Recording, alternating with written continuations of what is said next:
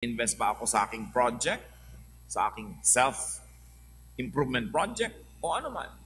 We have to make decisions all the time if we're going to invest or not. Noong panahon ng propeta na maraming mga himalang nagaganap, ay nanalangin siya na huwag umulan dahil ang lupain ay masyadong maraming kasalanan. At hindi nga umulan at ang naging bunga, tagtuyot, taggutom. 1 Kings 17:8-9. Sinabi sa propeta ng Panginoon, sinabi sa kanya ni Yahweh, umalis ka rito, pumunta ka sa Sarepta sa lupain ng Sidon. May inutusan akong isang byuda na magpapakain sa iyo doon. There was drought, there was famine. Pagkatapos, ang magpapakain pa sa propetang ito, isang babaeng walang asawa, isang widow, who was obviously financially and socially weak. And Sidon was outside of Israel. The people there were Gentiles. So maraming kababalaghan ay tinuturo si Yahweh sa propeta. Sinasabi niya, ang magpapakain sa iyo ay isang biyudang babae at hindi siya Israelita, siya ay isang hentil. Isa siyang tagalabas ng Israel. 1 Kings 17:10-11.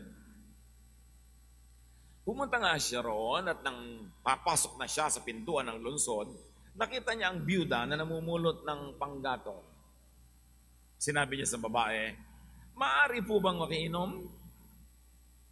Aalis ang babae upang ikuha siya ng tubig nang pahabol niyang sabihin, kung maaari, bigyan mo na rin ako ng kapirasong tinapay.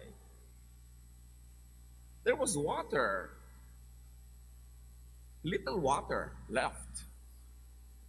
May tagtuyot, walang tubig ang mga batis, walang tubig ang mga balon. Mas humihingi siya ng tubig, pero bibigyan siya. Tapos, nung bibigyan na siya, sabi niya, siya nga pala, pakidagdagan mo na rin ng tinapay. May tinapay pa. May panulak na, may itutulak pa na hinihingi itong si prophet. 1 Kings 17:12. Sumagot ang babae, saksi si Yahweh, ang inyong buhay na Diyos na wala kaming tinapay.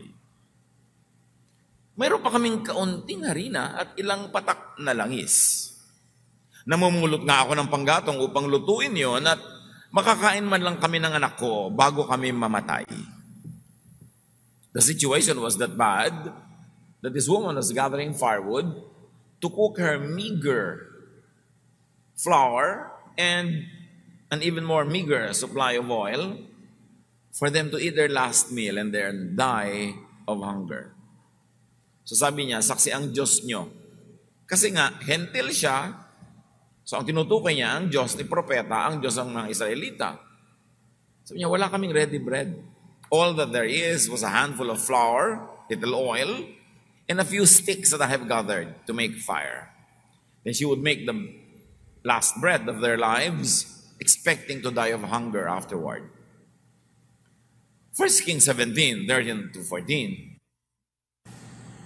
Sinabi sa kanya ni Elias or Elijah, huwag kang mag-alala. Pumunta ka na at gawin mo ang iyong sinabi na magluluto ka ng kaprasong tinapay.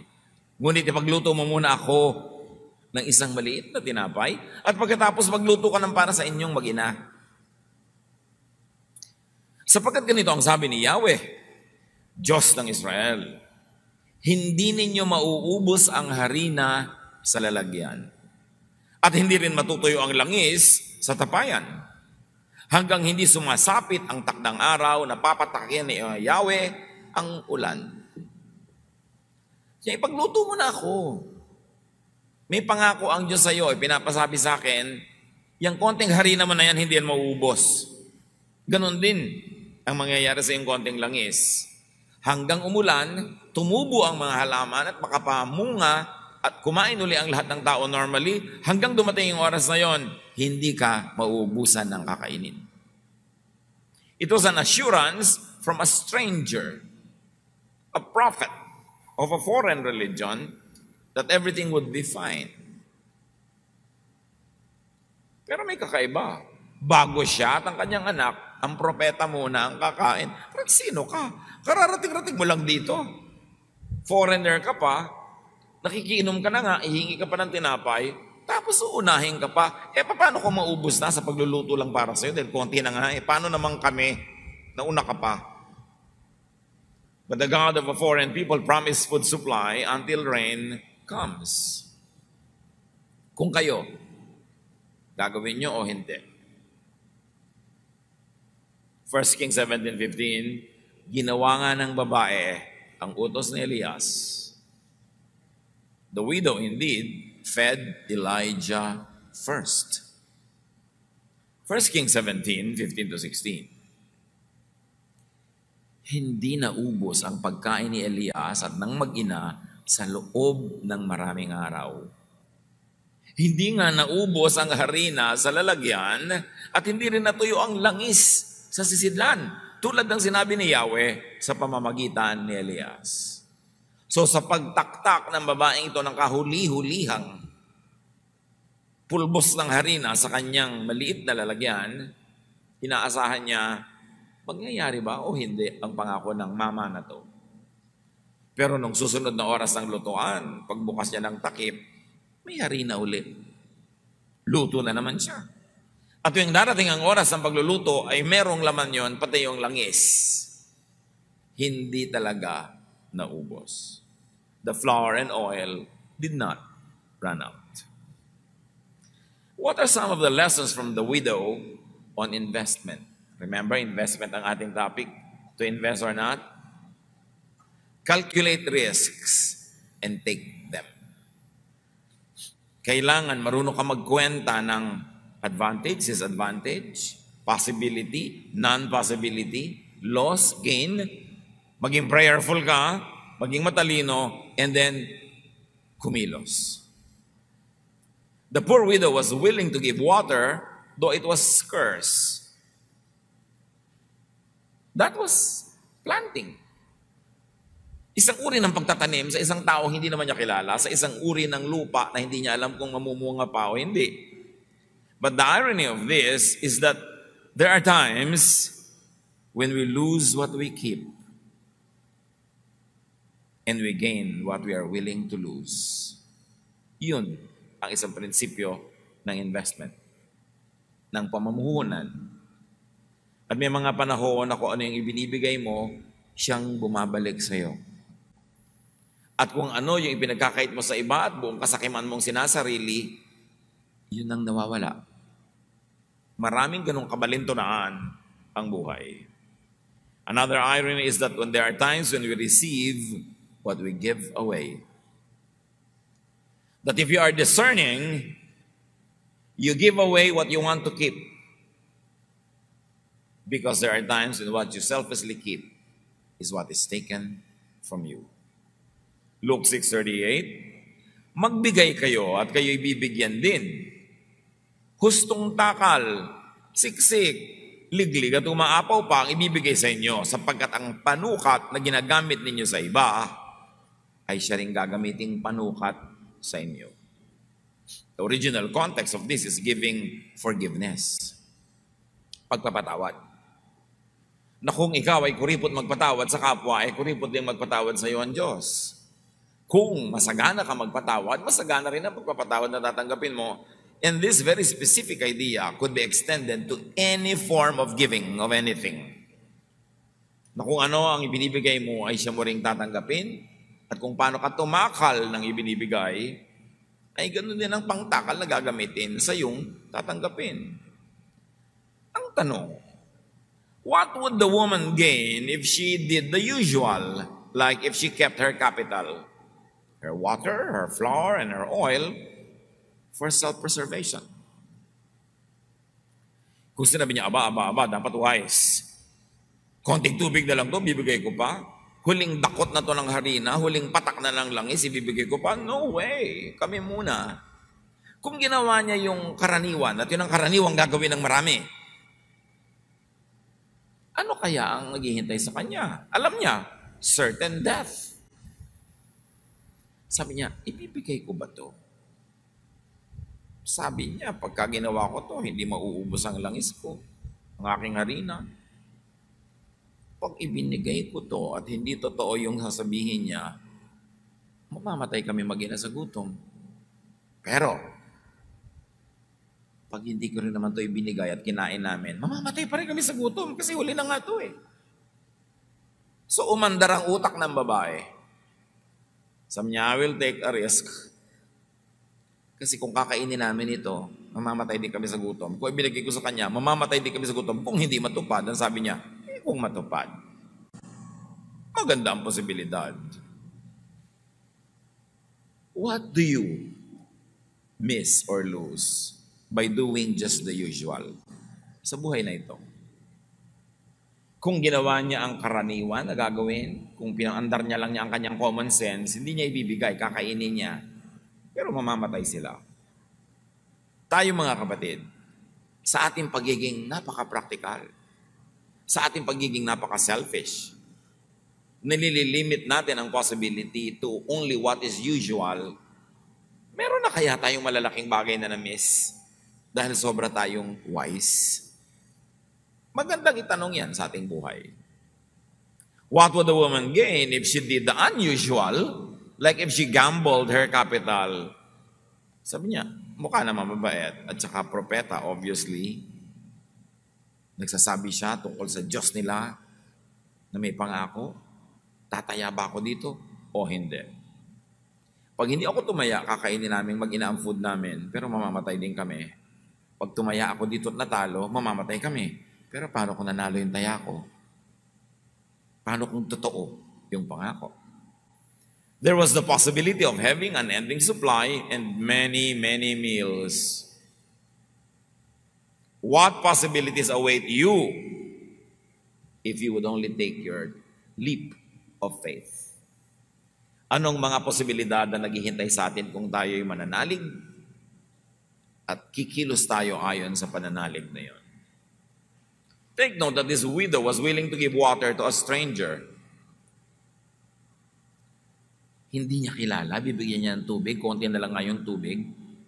Pero isipin niyo mga kapatid, what would happen had she given it to someone she knew? Kapitbahay nila, kaibigan niya, kamag-anak niya, nakilala niya. Ano mangyayari kung doon niya ibinigay yung tubig? Nothing. Kilala nga niya yung mga yon.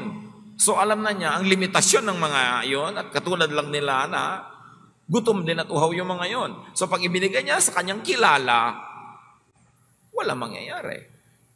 What if she gave the water to someone she didn't know? Like the prophet, there was the possibility that something new, unexpected, extraordinary would happen. So meron kang konting-konting inumin. Ito yung tao na mukhang maka-Diyos nga, propeta, may sinasabi siyang mga himala at mga pangako. Ibibigay niyo ang tubig niyo sa pinsan niyo, sa kakilala niyo, na alam niyo wala namang mangyayari, inumin lang niya yun. O, magre-risk kayo na ibigay ito sa someone na may posibilidad na walang mangyari, pero may posibilidad din na may mangyari.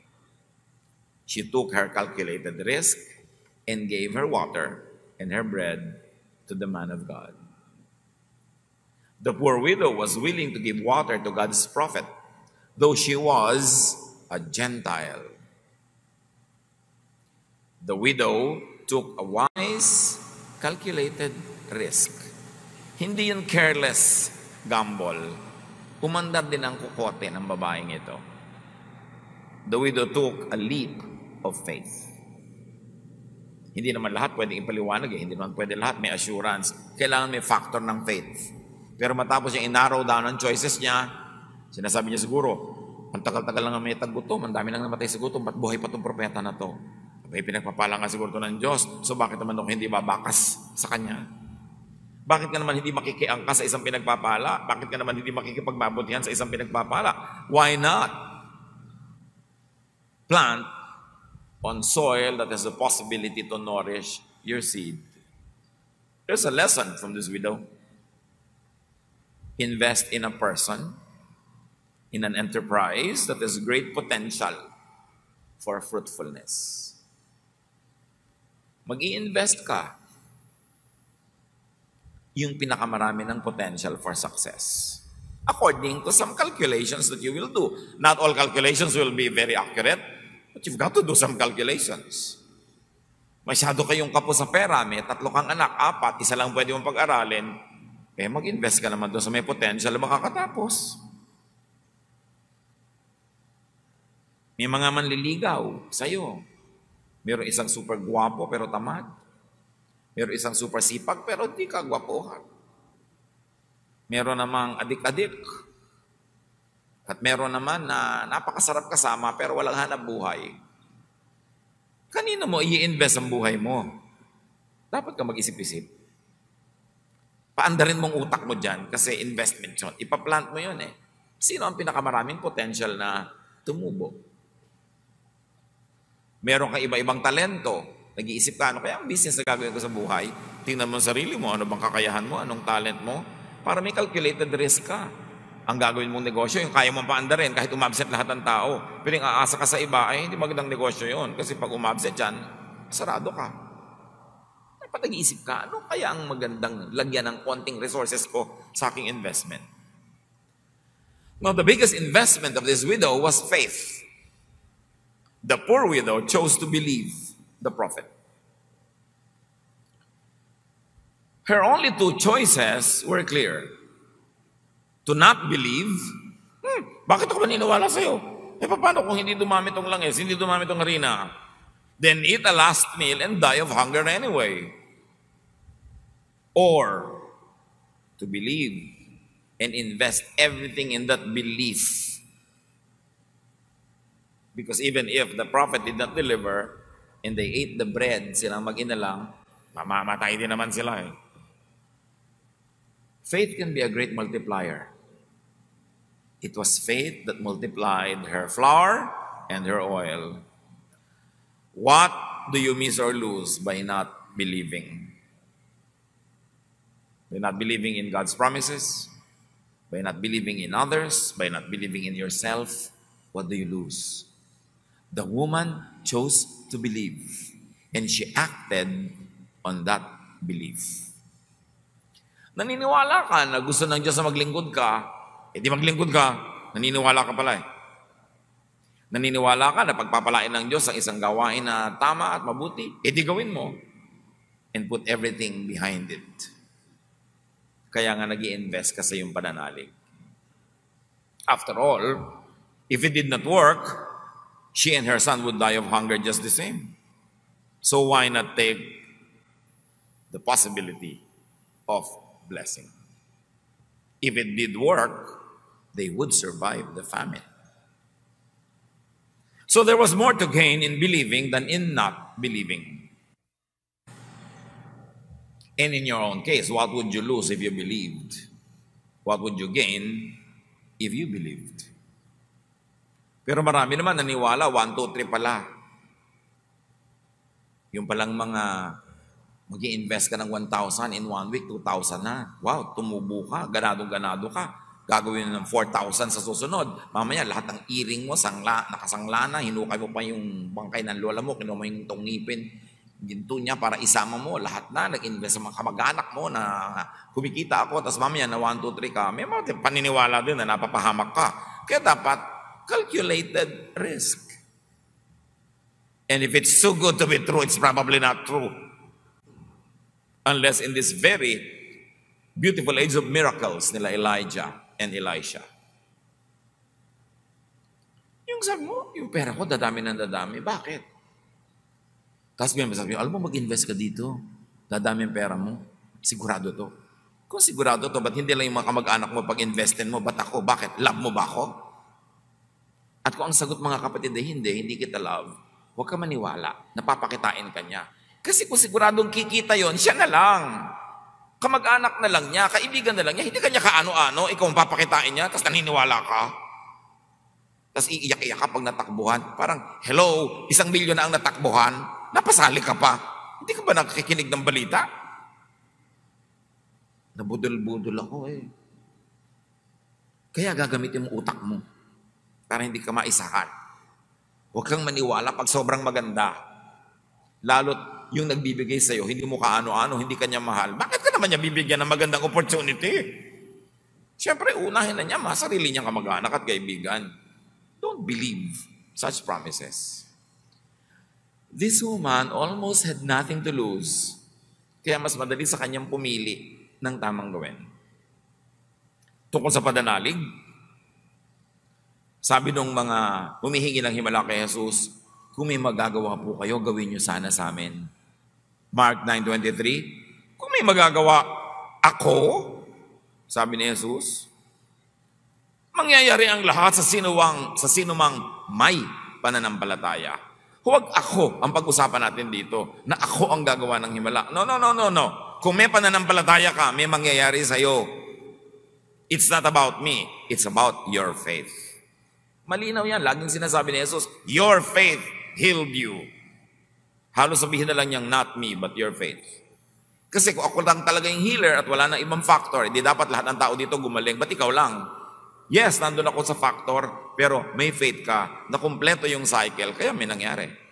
Your faith will make it happen. James 1:6-8. Subalit ang humihingi ay dapat magtiwala sa Diyos at huwag mag-alinlangan, sapagkat ang nag-aalinlangan ay parang alon sa dagat na itinataboy ng hangin kahit saan. Huwag umasang tatanggap ng anuman mula sa Panginoon ng taong pabago-bago ang isip at di alam kung ano talaga ang nais niya. So kailangan buo ang loob, buo ang pananalig para may mangyari sa buhay. Hindi atras-abante, kukuli, nagbabagong loob at paiba-iba ng isip. So let's bring the story back to where we are.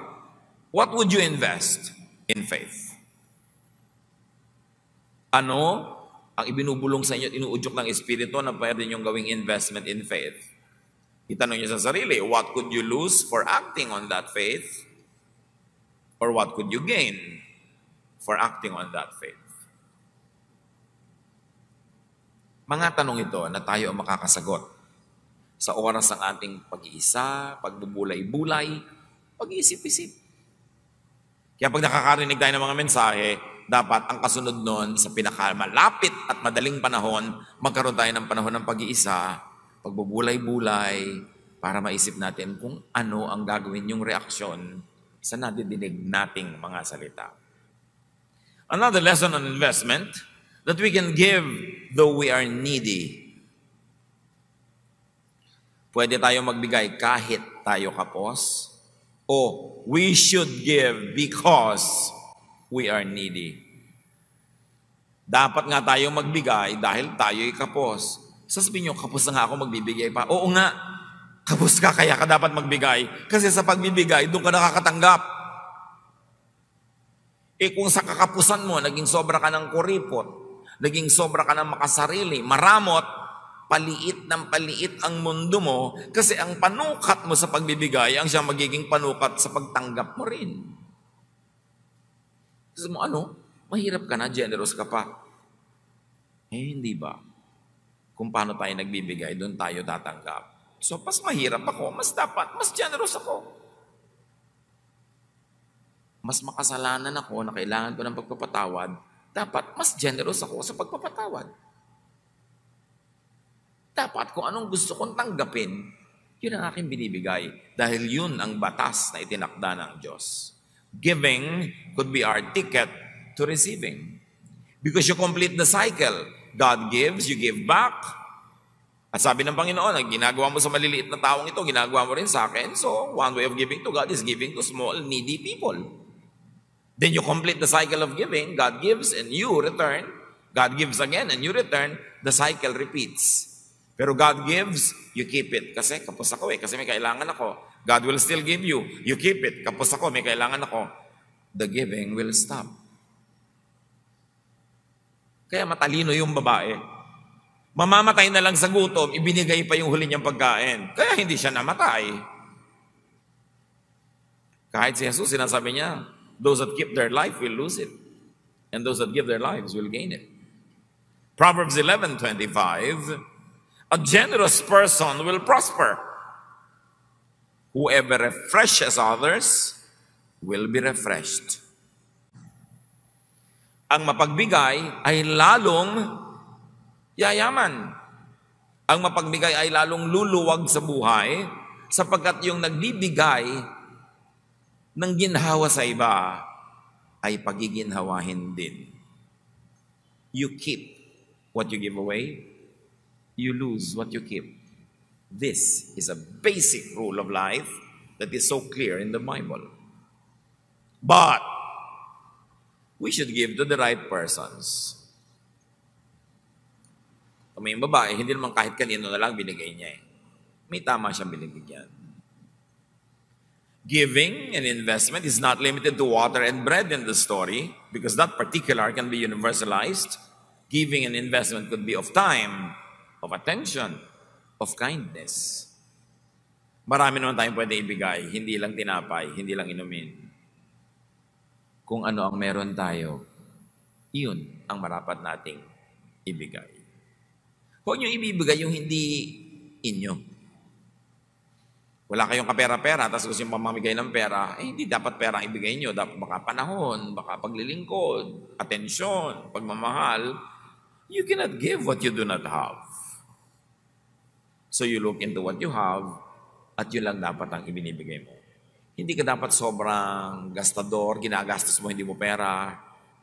Hindi ka dapat sobrang parang Santa Claus sa buong bayan, wala ka naman sariling pera. Don't give what you do not have because you will have to steal it.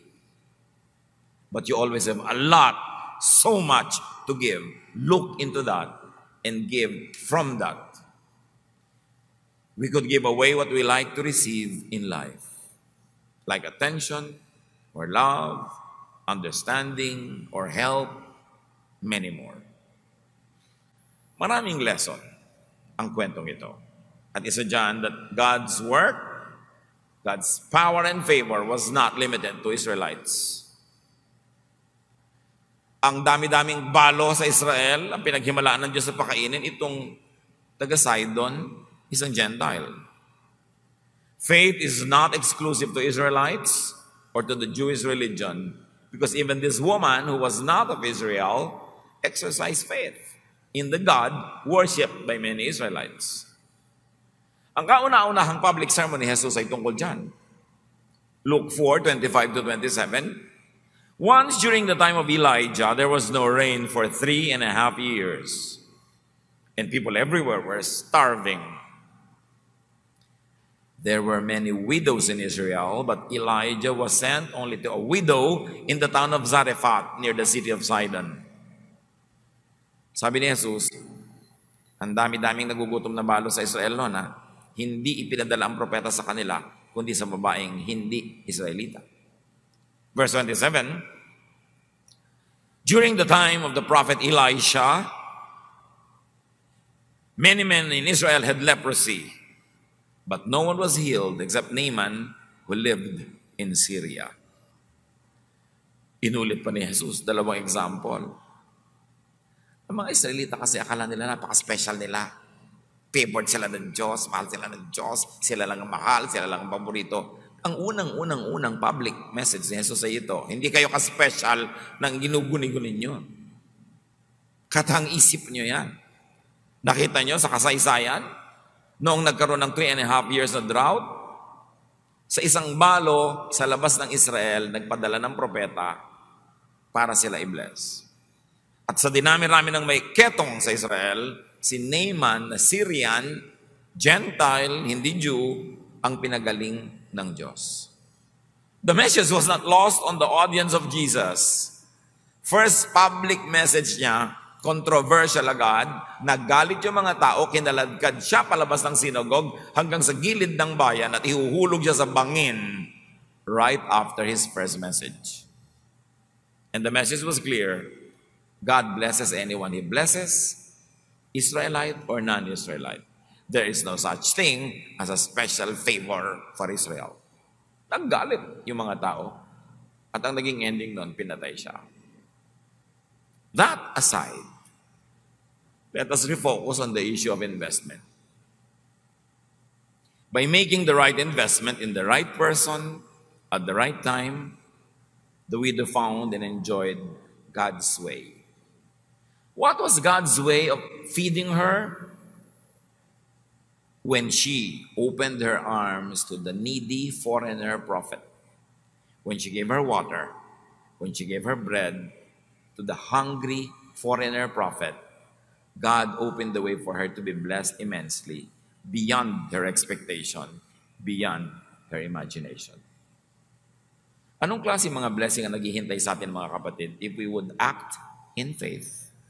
Invest in faith, in the right person, in the right enterprise, at the right time. Sabi sa Bible, no eye has seen, no ear has heard, no mind has conceived what God has prepared for those who love Him. Get out of the ordinary. Kung ang buhay natin sa ating pananalig ay napaka-ordinary, wala man laki nakikitang himala, invest in something miraculous. Do your calculation. Take calculated risk. Believe in what you believe and act on that belief. Invest in that belief.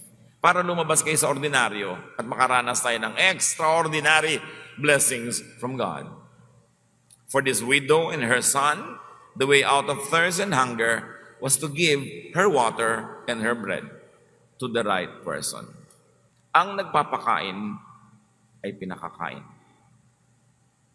Pinakain ng balo ang propeta, pinakain naman siya ng Diyos, pati ng kanyang anak. God works in mysterious ways. What is your need? Ano bang need natin sa buhay? Dahil ba sa need na yon nagiging maramot tayo? Sobrang nagiging makasarili? Isinasara natin ang pinto ng blessing. Lalong sisidhi ang ating pangangailangan kung tayo maramot. Pero kung tayo mapagbigay, maluwag sa ating puso, guided by the Spirit, kung kanino tayo nagbibigay at kung kanino tayo nagiging maluwag sa anumang bagay, sa ating sarili, sa ating kamag-anak, anumang project para sa mga kapuspalad, para sa mga nangangailangan, God will make a way for you. Your way out of your need is God's provision. And sometimes that provision is achieved, is received by giving it away. Dear Lord, teach us. Teach us your way. At sa mga kapatiran, Panginoon, na nagkakaroon ng malaking pagkalito kung anong dapat gawin, show us the way. Sa mga nagigipit, para ang kaharap ay taggutom. Nakaraan na ang maraming taon ng gutom at pagod at hirap, ay parang marami pang darating. Lord, let your way prevail. Let your way open.